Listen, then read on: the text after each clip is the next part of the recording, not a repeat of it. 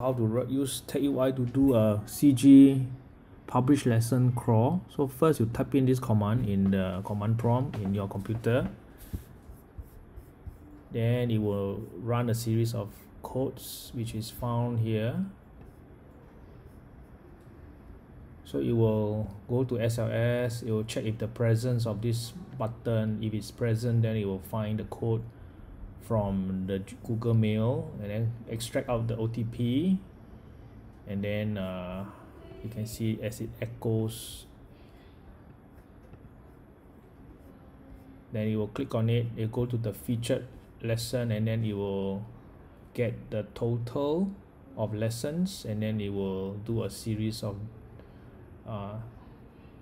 data dump, and then it will specify a number of lessons to crawl, and then you'll iterate from 1 to that number of lessons, and then it will basically go through all the content in the featured tab, and then it will collect all the data. It collects even the reviewers, the URL,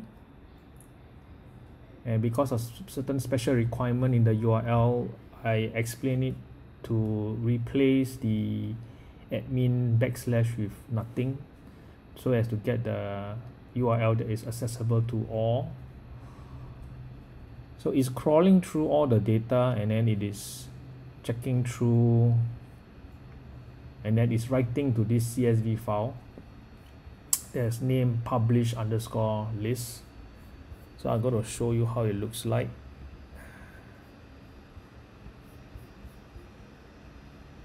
So now currently this CSV is being populated line by line as it crawls through all the published lessons. So I'm going to show how the published CSV look like. So I have a double click on it.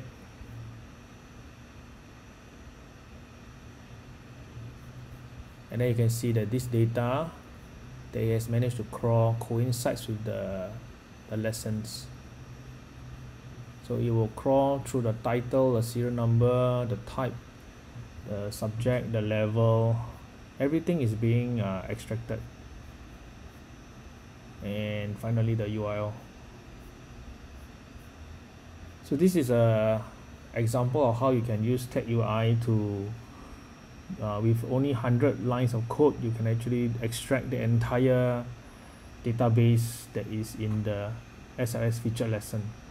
So the benefit of this is after these lessons are all extracted, this can be used for meaningful appending to an existing database that has all the lessons.